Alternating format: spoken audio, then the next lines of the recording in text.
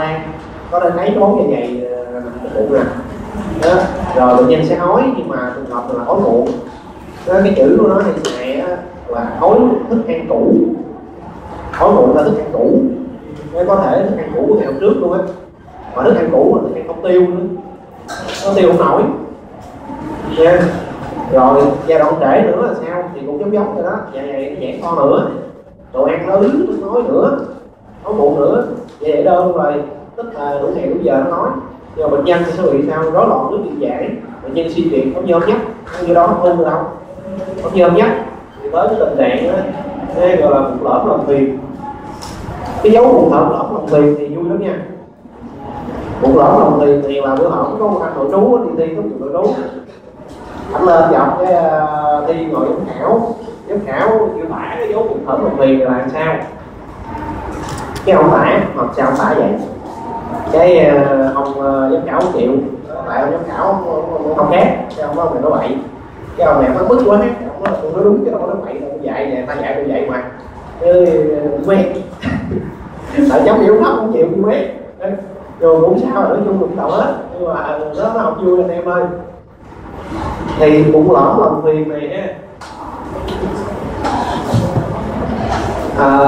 cái chữ này tôi không biết mấy thầy là lấy từ đâu, nhưng mà nó đúng là lõm lòng thuyền. Các bạn học giải phẫu là biết xương tiền không? Có biết xương tiền không? Biết chăng? Xương cổ tay á, thì quyền khắp hậu can thê cá móc á, đó cái xương tiền á, nó dịch từ chữ kiếp tiền đúng nghĩa luôn. Đó thì cái chữ bụng lõm lòng thuyền này, chữ của nó là bụng thuyền thôi, mình nên chữ lõm thì nó dịch từ chữ thuyền nó đi ngang rồi đó, tức là chiếc thuyền nó tay á.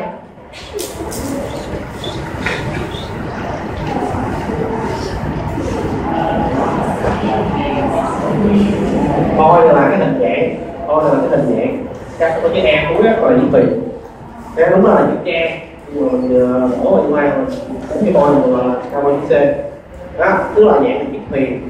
Như vậy mấy cũng có thể về dở cái cuốn Đền Nguyên á, ai biết cuốn Đền Nguyên, cuốn truyện triết học á, bên Mỹ nó có hai cái cuốn truyện triết học nổi tiếng nhất là cuốn Đền Nguyên với cuốn Bắc Parabet. Cuốn bác mùa hình lên nhưng cuốn Đền Nguyên thì nói kỹ hơn, khá là kiếm. Nếu mà mình biết mà không biết ha, Đền Nguyên là cuốn tác giả Đền Nguyên nó viết ra lần đầu, bây giờ người khác viết rồi, nhưng mà